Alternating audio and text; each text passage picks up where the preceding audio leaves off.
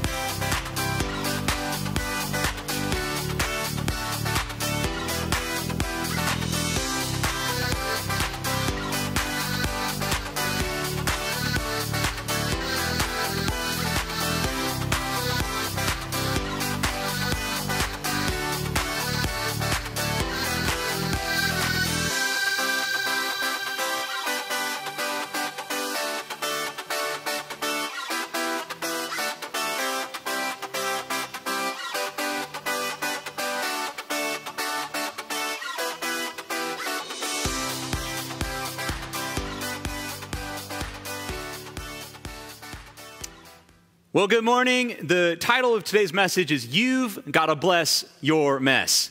And it comes from 2 Corinthians chapter 10. So make sure you have a Bible handy. We'll be reading 2 Corinthians chapter 10. And you've streamed online just in time for some spring cleaning.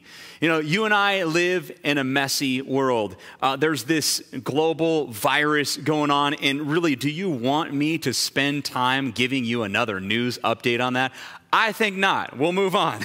The economy's in a downslide. There's a loss of jobs, and some people feel it more than others. Emotional issues abound in times of uncertainty, anxiety, worries, fears. There's relational problems. Maybe there's a rift going between you and your spouse, or the kids are not getting along. We live in a messy world, and I'm sure right now you are thinking of your own mess. I know I am, and no, I'm not thinking about your mess. I'm thinking about my mess.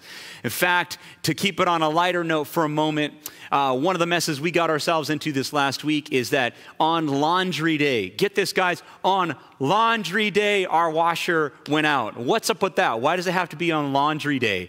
Yes, our washer went out, and so I spent some time tearing it apart only to figure out the problem with it was a part called the agitator. You ever feel agitated by the messes that you find yourself in? It's not easy to follow God in a messy world. In fact, I think about the Disney Pixar movie, The Incredibles, and it's the story of this family of superheroes, and the leader, the dad, says, I feel like the maid. I just cleaned up this mess. Can it stay clean for another 10 minutes? It'd be much easier to follow God. It'd be much easier to live this life if things just stayed cleaned up. But God never promised us a mess-free life. What he did promise us is he gave us some powerful tools to help us to clean up our world. And we find that in 2 Corinthians 10. So let's spend a moment in prayer and ask God to bless this time. Father, we thank you for your word.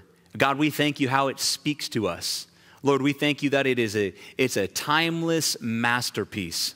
You've woven in through history, through the lives of men and women and children. Lord, you've woven in your gospel truth to tell one compelling narrative that has, for so many of us, saved us. It's brought us to the recognition that we need you, Lord, and it's given us a purpose beyond the grave. We thank you for it, God. And we pray that today, by your Spirit, by your word, you'd speak to us in Jesus' name. Amen. Well, let's pick up 2 Corinthians 10, verse 1 and 2.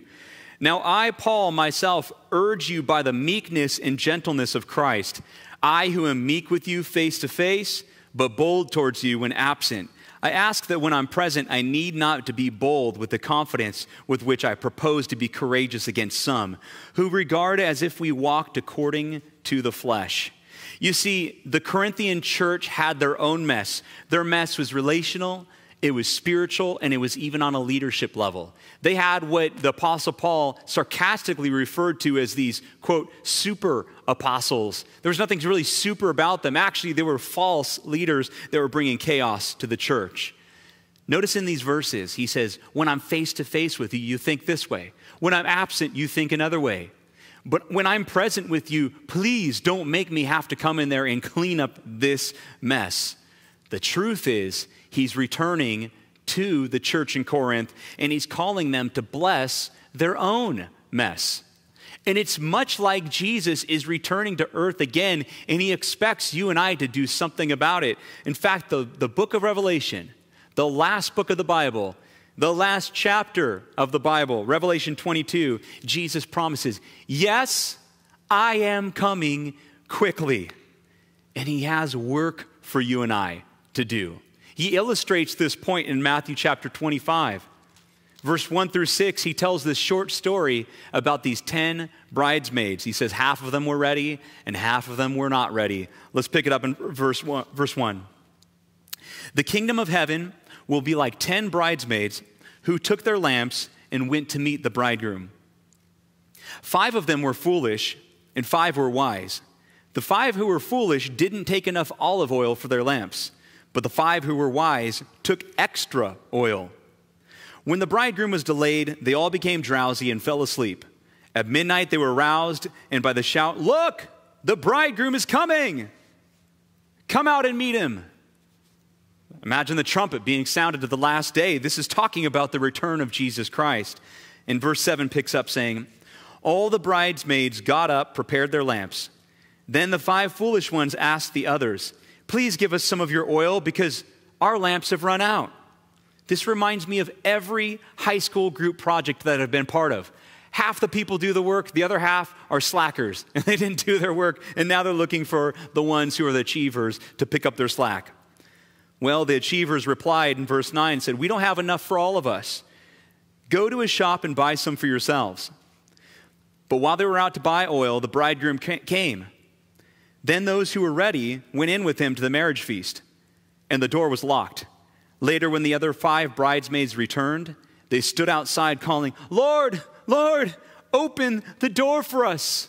And it was too late for those. Jesus wraps this up by saying in verse 12, he calls back to them, "Believe me, I don't know you." And then he gives an application for you and I.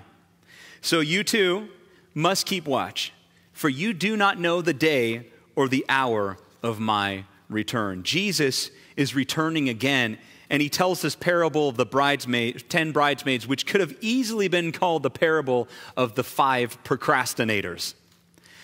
It reminds me of when I was growing up, my mom gave me a list of chores to do, and they weren't hard, they weren't unachievable, it was something I could do.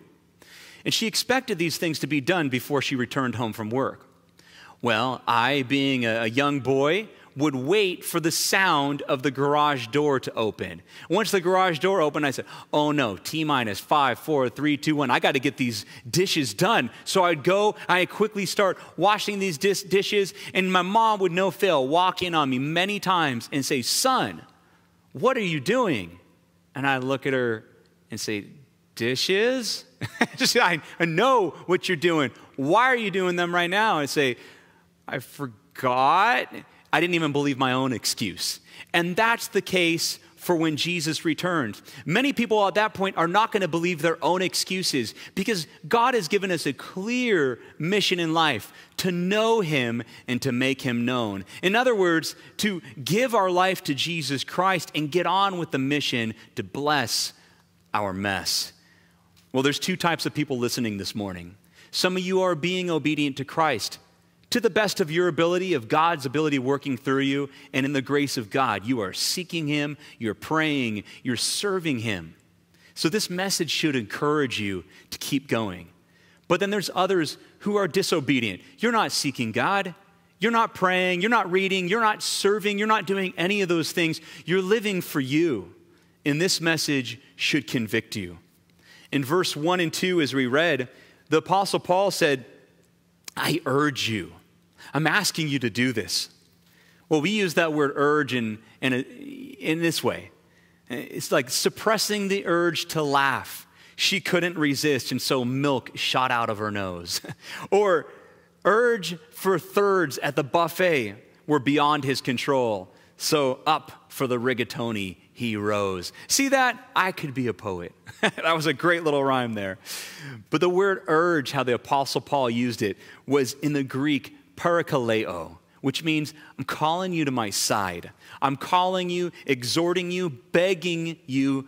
I desire this for you, and I'm praying. Listen to what I have to say to you. It's the similar word for the Holy Spirit, parakletos.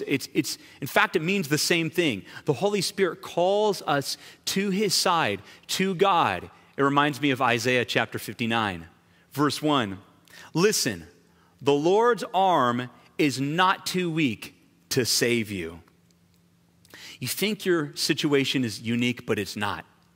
God, for at least 6,000 years of human history, depending on how you look at the timeline, he has dealt with the mess of humanity. There's nothing new to him. So if you say no to his urgent call over your life, you're keeping him at arm's length. But when you say yes to God, you're drawn in by his urgent call. You're drawn in by his arm to his side. The problem with the church in Corinth and why their mess took over is because they took a passive role. They looked at Christianity as a spectator sport. Oh, the leaders will do the work. But they had work that God had called them to do. And Paul, this apostle, this church planter who's writing them, even though he was being accused by these false teachers of being weak, he at least was willing to stand up and do something. I love that about him. That's leadership. That's Christianity, to stand up and do something. When I was in junior high, I was a sixth grader. I had my brand new backpack on. I had my fresh clothes, my back to school clothes. And I was walking through the campus, and I walked through this one place, which I didn't know at the time was called the 8th grade wall. Being a sixth grader, this was a no-no. I shouldn't have walked over there. And I walked down this little slope between this wall, and an 8th grader pushed me and said, "Don't you know this is the 8th grader wall?" And I don't know what came over me, the little punk that I was. I pushed the kid back, and I said, "Well, it's not anymore." What was I thinking? I could have got beat up. But you know what happened? He actually respected me for doing something, and we became friends. I was an insider now with the 8th graders. Go figure. I'm not necessarily recommending that to every sixth grader, but at least I did something. As leaders, as Christians, we don't avoid our mess in life. That's not an option. Look, nobody's blessed when you sweep your own mess under the carpet. And nobody's blessed when you expect somebody else to clean up your mess. Men of the family, your family will only thrive under your leadership when you stand up and do something for God. And ladies, your men will thrive in the household when you encourage him. And when he stands up, don't critique him. We're in an interesting season right now where people are focusing more on the home, and we have a chance to rewire some things. Well, families, people of God, you have a chance right now. God's got a message for you. It's time for you to bless your mess. And God's given us 3 powerful cleanup tools in 2 Corinthians chapter 10 today we're going to talk about. But I was thinking about this little tool right here. It doesn't look like much. This is called a spade bit. Yesterday, my family, my wife and kids, they were out in the back and they're putting together a garden. And they had these big planter buckets, and there's a real thick gauge. And they're trying to break these things open to, create some holes in the bottom for irrigation. I thought, oh my gosh, I know I have a tool that's going to be great for this. I got my spade bit. But you see, this tool on its own is not good unless you have a driver, a drill. And this drill could be like our life. You've got the tool, you've got your life, but you press it, it's got no power. You got the Spirit of God on the inside of you, all of a sudden, you're ready for some irrigation, baby.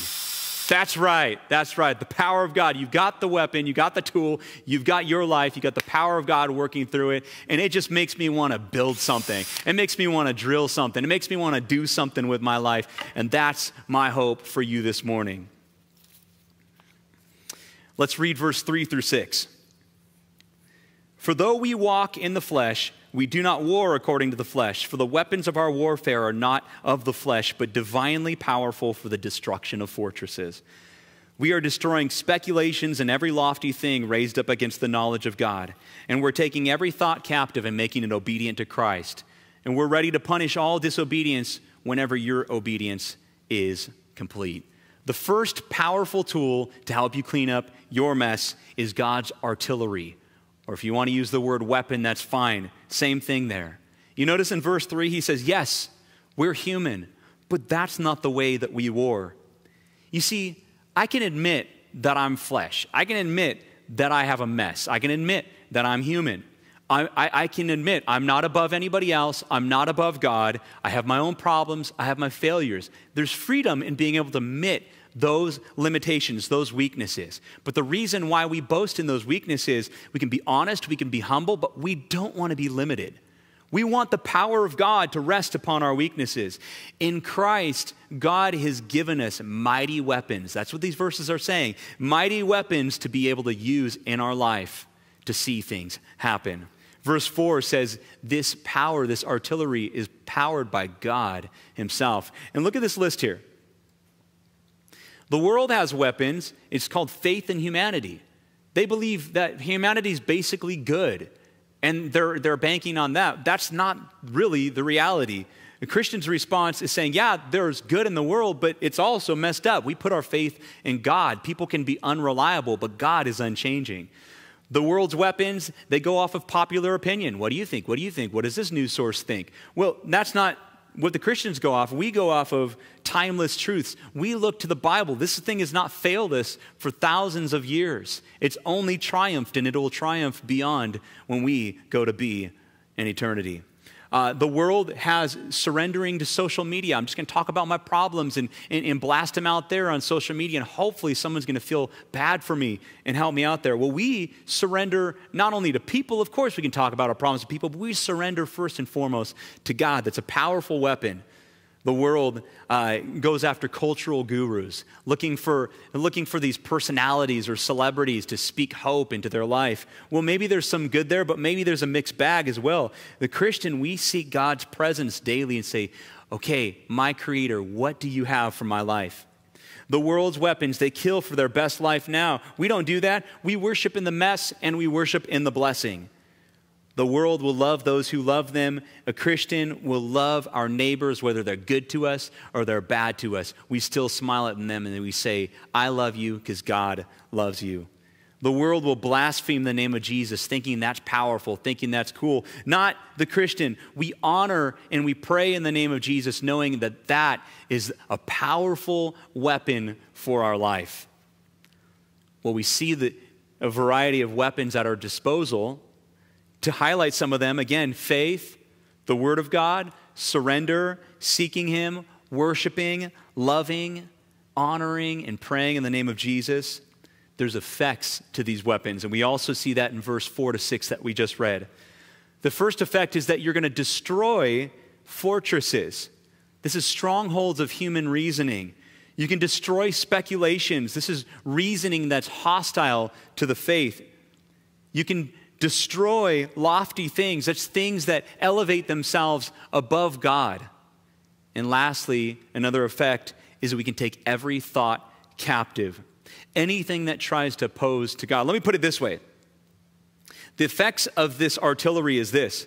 Anything that would keep you or keep your world back from God is something that can be taken down in the name of Jesus using that powerful artillery that God has given you. You ever wonder why there's unconfessed patterns of sin in the church, or Christians who walk in unforgiveness, or some are just controlled daily by worry and fear and anxiety, or the reason why sometimes the baptismal stays unfilled and unbelievers stay unsaved? Why is this? Maybe It's because many of us Christian Americans, we prayed this prayer to get out of hell, forgetting to realize that that prayer was designed for us to wake up every morning and destroy hell for a living. That's our calling. We're supposed to destroy these strongholds, pull them down, anything that opposes God. We are in a spiritual battle, and God's given us mighty weapons to battle with. Look at 1 John 3:8. Jesus appeared for this purpose, to destroy the works of the devil. 1 John 4:17, just a chapter later, he says, because as he is, so are we in this world. Your mess is not going to bless itself, and God has put you and your family, with your friends, with your coworkers, with your classmates. God has put you in those places. God is giving you mighty weapons to stand up and bless something.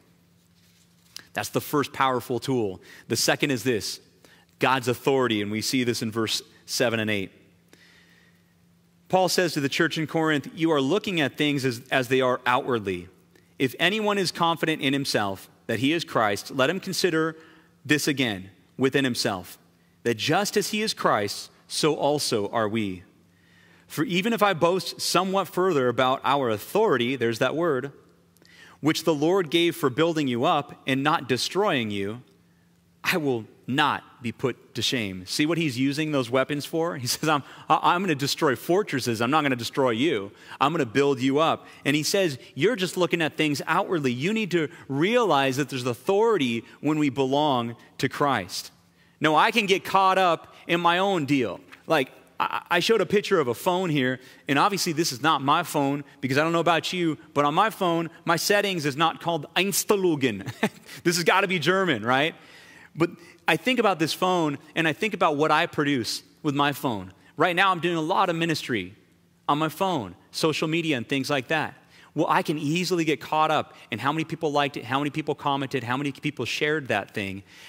And I need to remember that that's only looking at the outward. I need to look at the way that God's looking at things. See, look at 1 Samuel chapter 16, verse 7. The Lord sees not as man sees. Man looks at the outward appearance, but the Lord looks on the heart. I need to look through my phone. I need to look through the things that God's doing through his authority and imagine there's someone on the other side. There's maybe at least one other person that's streaming this morning that's being blessed, that's being challenged, that's getting excited about what God can do in you. That's the thing we need to look at. Think about your own life. Don't look at just the outward appearance of does it look successful or not. Look at the inward appearance. Look at Christ. Look at the fact that you belong to him if you've surrendered your life to him. And if you've surrendered your life to Jesus, oh man. If you surrendered your life to Jesus, you belong to him and his authority rests on your life. Let me say one thing about that. If you feel like, how do I do that? How do I actually start with God? How do I actually give my life to him? It's easy to remember, but it's not easy to do. It's this, you admit that I do have a mess in my life. You believe that God is powerful enough to enter into your mess and do something about it. And then you choose to surrender, make Jesus the master of your messy own little world. And you could do that today. You could admit to God. You can get right with him. You can believe. You can choose him. You can do that today and start this day brand new with God. Even as we're talking right now, say, God, I want you to forgive me of my sins. I don't want to just live for me. I want to live for you. I surrender to you. I want to be welcomed into your kingdom. I want your mighty artillery. I want your mighty authority working in and through me to do what this preacher is talking about today. Again, the Lord sees not as man sees. Man looks at the outside. God looks at the inside, at the heart. He sees your heart, what's going on right now. And this is encouraging because if you think about the Apostle Paul who wrote 2 Corinthians, he is the poster child for church planters today. But think about this. Church history tells us he was short. Church history actually tells us he was about 3.5 cubits high. 3.5 cubits, what does that mean? A cubit is 18 inches. If you multiply that by 3, that's 5 foot 3 inches. He was short. It says, church history says that he had crooked legs. and that he had a gray hair and a gray beard. Maybe he was a cross between, I don't know, but moving on, he even said about himself, I'm not the best preacher. So how did God use a guy like the Apostle Paul to bring the gospel to the ends of the earth? How did that work? Because it's not about the outward. He recognized it himself. I belong to Christ. There's a powerful, indwelling Spirit of God that is filling me up for service. And that's the same thing we have, the Spirit of Jesus Christ. Look how powerful Jesus is. Revelation chapter 8, verse 1 says this. When Jesus broke the seventh seal, there was silence in heaven for about a half an hour. Can you imagine that? Silence in heaven for about a half hour because Jesus broke the seal. What's going on in this passage? The seventh seal is the thing that was going to usher in the very last moments before Jesus was going to return. And in the book of Revelation, they make a big deal out of who's going to break the seal, who's going to break the seal. And they're looking around. Who's it going to be? There's only one that was powerful enough to break the seal, and it was Jesus himself, the Lion of Judah. He breaks the seal, and it ushers in the very last moments. So powerful a moment this was that it disrupted heaven for a half hour. Now that baffles me, and I'm not even sure exactly what that means, because how do you measure time in timeless eternity? But there was something that happened. There was a moment there where they said, something just got rattled in all of heaven. No one on earth, no one in heaven could do this, but Jesus did it. Jesus is powerful. And you think about the highest power above the earth, above the heavens, the highest power, I belong to him. It's amazing. It's amazing. There's a few verses I want to look at that prove how this authority wants to move in our life. Matthew chapter 9, verse 8. When the crowd saw this, they saw that Jesus healed a paralyzed man. They were awestruck. They glorified God, and they said, they glorified him because they said, who had given such authority to men. You see, Jesus, when he came to earth, wasn't just God. I mean, yes, he was God, but he was also man.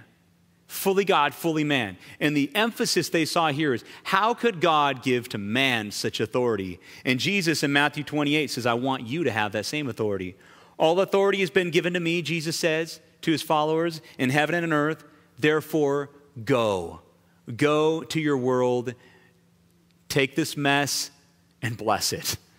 And then in 1 Corinthians chapter 3, we see all things, meaning even authority, belong to you because you belong to Christ and Christ belongs to God. I wonder if this morning God's saying, is there anybody listening who's going to be bold enough to destroy some walls? Anyone who's going to be bold enough to destroy some doubts. Anyone who's going to be bold enough to destroy some attitudes. Anybody who's going to be bold enough to take those thoughts captive and make them obedient to Christ. I believe that if you get this message this morning, you're going to see his powerful weapons, his powerful authority in your life as you just go and believe him for it. And you're going to see some walls coming down in your life. And you're going to see some walls coming down in the lives of the people around you. Now, yesterday, I didn't have this on my notes, but yesterday, the Lord brought this to my mind.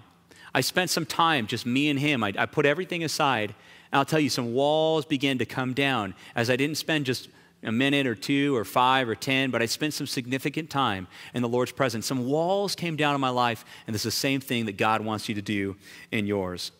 There's powerful authority available in Christ. I remember being with a friend, and we were shopping at a store, and we were exercising this authority, you could say, in Jesus to go and bless some people in the store. So we started sharing the gospel and praying for needs and things like that, and we were excited because it was going really well. Then we exited the store, and on the way out, we came across a homeless woman, much like the picture you see here. And I asked my friend, do you have time for one more person to bless? Well, as we began walking up to her, she was writhing and she was spitting and she was cursing and she was blaspheming God and she was mocking us. I thought, this seems to be going beyond mental illness. This seems to be an evil presence, that there was a demonic influence over this woman's life.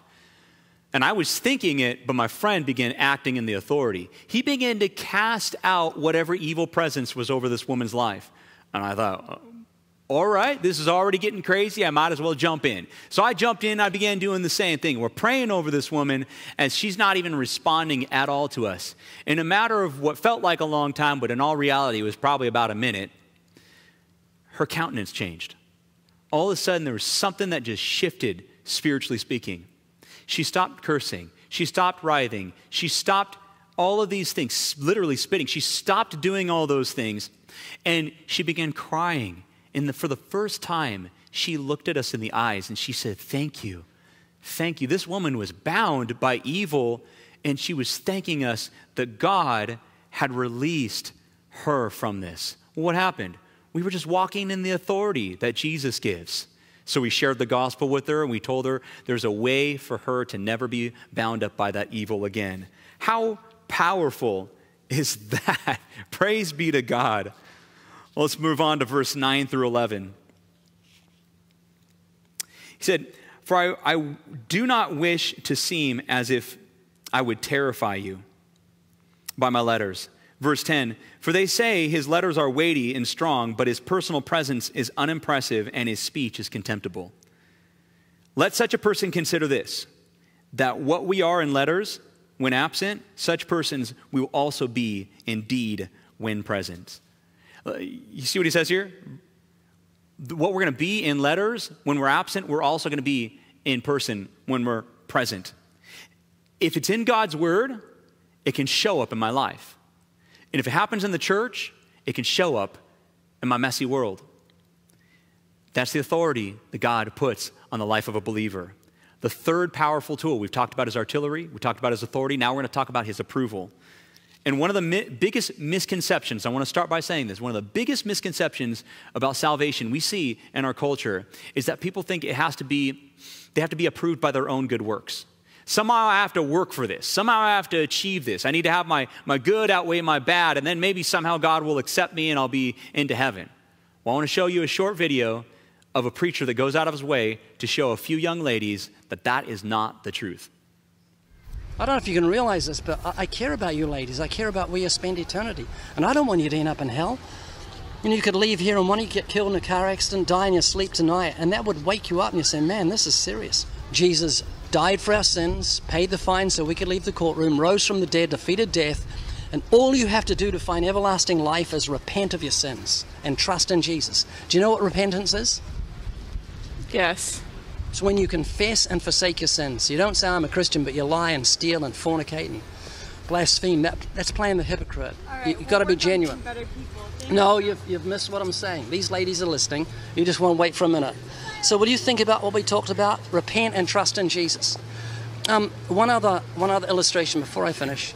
If you were going to jump out of a plane 10,000 feet, why would you put on a parachute? To save our lives. And your motivation be fear. You don't want to hit the ground at 120 miles an hour in your face. Fear is your friend in that respect, not your enemy.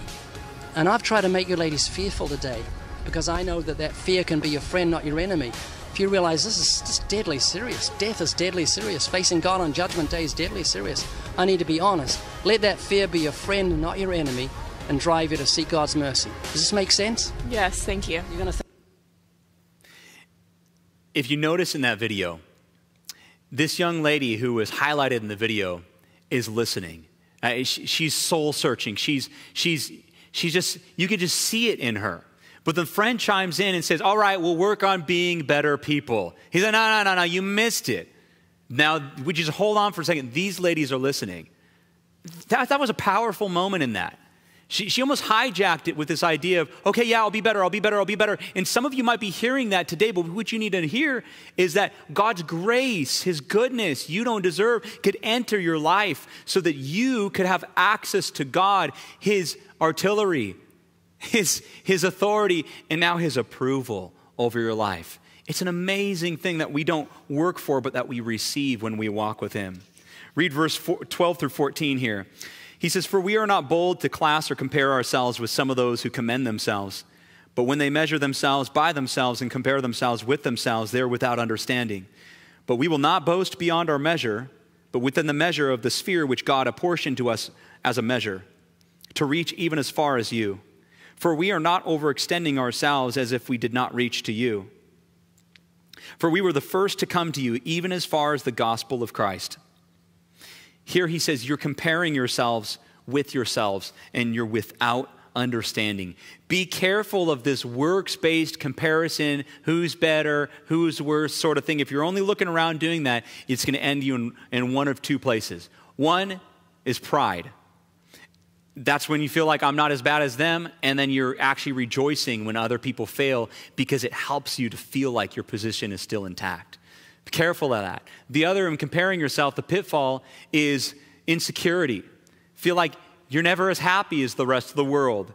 And then you're going to end up throwing yourself an endless pity party and inviting people on Facebook to join you in that pity party. You don't want that. That's not the life that God has for you. You need God's approval.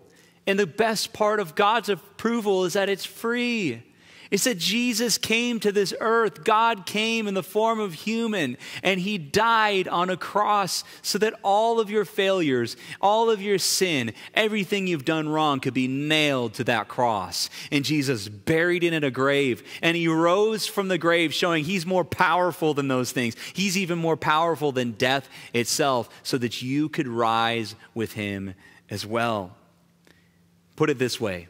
God's approval is like this. Stay so close to God that he's holding this umbrella, and his umbrella covers your life. You're approved because of who you're with, not because of who you are. It's kind of like reminds me of my kids. They're fantastic artists. They like to color these things, and lately they've been like putting these little art shows on and having this contest. I think it's so fun.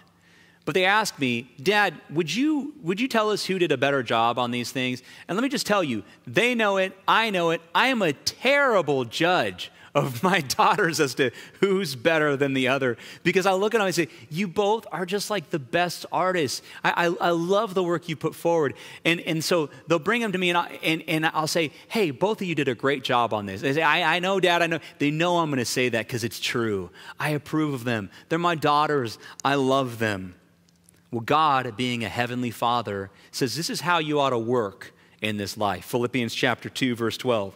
Work hard to show the results of your salvation. Notice, it didn't say work hard for your salvation, the results of your salvation. Another translation says work out your salvation, obeying God with deep reverence. That's worship and fear. Not fear that you're going to lose your salvation, but respect for God. Realizing he's holy and he loves me and that matters. So I'm going to work for this. You would work out your muscles because you already have a body. You would work for a paycheck because you already have a job. And you would work out your salvation because you already are standing under the umbrella of God's approval. Well, verse 13 and 14, notice, remember it said, we will boast within our sphere because we were the first to arrive. The last thing you need to do is get outside of your sphere.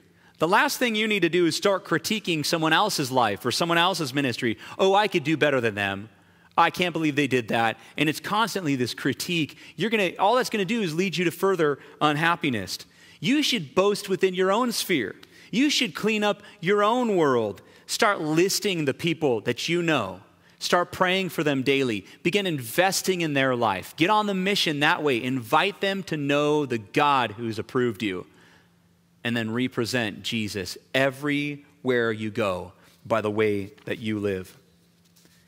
Be a first responder, a gospel first responder to the 8 to 15 people that God's put in your life. The other day, I was at this seafood market with my family. And one of the clerks there was wearing a mask as I was wearing a mask as well. And I said, hey, could you tell me what you think about this whole coronavirus thing? He said, oh, I'm just trying to be careful. I got my kid at home, and I got my wife at home, and I just need to be careful. I said, well, are you afraid? He said, well, of course. I mean, people could die. My family could die. I said, so are you ready for that point when you die? Do you know what's going to happen? He said, eternal sleep? I don't know. I said, you don't sound too confident about that. I said, what if I was to tell you that I know the truth of God? Would you be willing to listen to me for a minute in that? And he was totally open to it. Said, yeah, I'd love that. I said, have you ever heard about the cross? Have you heard about Jesus? Have you heard about God coming down to earth? And as I told him that, I said, Jesus is fully God. He's fully man. He represented God. He represents us. He brings us together. He goes, oh, He goes, is it like he's playing both sides of the field? I said, you're starting to get it. And God allowed me to share the gospel with this guy. We can be gospel responders, first responders to the people in our world. Verse 15 and 16. He says, not boasting beyond our measure, that is in other men's labors, but with the hope that as your faith grows, we will be, within our sphere, enlarged even more by you, so as to preach the gospel even to the regions beyond you, and not to boast in what has been accomplished in the sphere of another. I think what he's getting at here is he's saying, we want to get up, we want to bless our mess. Well, you're within the sphere of our own little messy world. And as we bless you, we believe that your faith is going to grow, our faith is going to grow, and the territory is going to enlarge. It's going to build you up in the faith so that you can stand on your own two gospel feet, and then you can go and share with others so that us preaching to you is going to then preach to others through you. And this is why I'm preaching to you this morning. My prayer and my hope is that you grow in your faith in Jesus Christ, and then you go to your worlds and do something with that faith. And this is who we are, right, Crosswinds? We're the people who grow with Jesus and go to our worlds. Can I get an amen in the chat? That's who we are. That's what we're going to do. So go and tell your world there's a better artillery. There's a better authority, and there is a better approval. His name is Jesus. It's a wonderful, wonderful God. You know, right now, it's like we're missionaries online. And it's like we're missionaries in our home. In the leadership here, we have some thoughts about what that's going to look like in the weeks moving forward. We want to engage you, and we want you to engage your world. And so chances are you're going to hear more about this idea of being missionaries online and in our home. So be praying about that as we begin developing some of those ideas. We'll finish with verse 17 and 18. He who boasts should boast in the Lord, for it is not he who commends himself that is approved, but he whom the Lord commends. There you have it. If you're going to boast in the Lord. All that matters at the end of my life is God saying, I'm glad you didn't waste your time considering everybody else's mess. I'm glad you didn't sweep your own mess under the carpet. I'm glad that you didn't expect somebody else to bless your mess. Look, you trusted me. You got up. You were the one to bless your mess. Don't you want to hear, well done, good and faithful servant? Look, take these tools. Take the power of God. Use your life. Use the tools that God's given you and get to work. Do something for the Lord. He believes you can do it. Otherwise, he would not have said it in his word. Let's pray. God, we thank you so much for the mission that you've given us. We thank you so much for the reality that our lives are saved in Jesus' name. That all of our sins are covered. You remember them no more. You've thrown them as far as the east is to west. You're not bringing them up anymore. When you look at my life by faith in grace, you see Jesus. And that's incredible to me. That gives me hope. That gives me courage. That gives me everything I need in order to move forward, to pick up that artillery, pick up that authority, pick up that approval, and know that my God loves me. And Father, I pray that that makes a dent in our life. That makes an impact, so much so that each and every one of us grabs a hold of this vision to work within the sphere that you've given us. Lord, we want to see strongholds come down. We want to see those who are stuck in sin, worry, that don't have their eternal destination figured out. We want to see these people become free in Jesus. And so we pray right now, Holy Spirit of God, fill us. Fill me with the faith. Fill me, my life, with these weapons to build people up and destroy the things that keep them from you. Fill my life with your approval so I can walk each and every day, not listening to the lies of the enemy, but listening to your truth, which you declare over my life. Bless every one of my brothers and sisters who are listening this morning. We love you and we praise you. And as we give our tithes and offerings to you, it's all it is worship because you've given us so much. It's in the mighty name of Jesus we pray. Amen. Here at Crosswinds, we believe this vision of growing and going can change your life and the world around you. Crosswinds Church is a nonprofit, which means it operates from gifts given from people just like you. When you give, your money goes to creating opportunities for people to grow and go all over the world. I would love for you to be a part of that. And you can give a gift right now by clicking on the Give button in the top right corner of this page, or you can go to cwcmv.org/give. Join us in enjoying what God is doing through this vision of growing and going, and have a great day.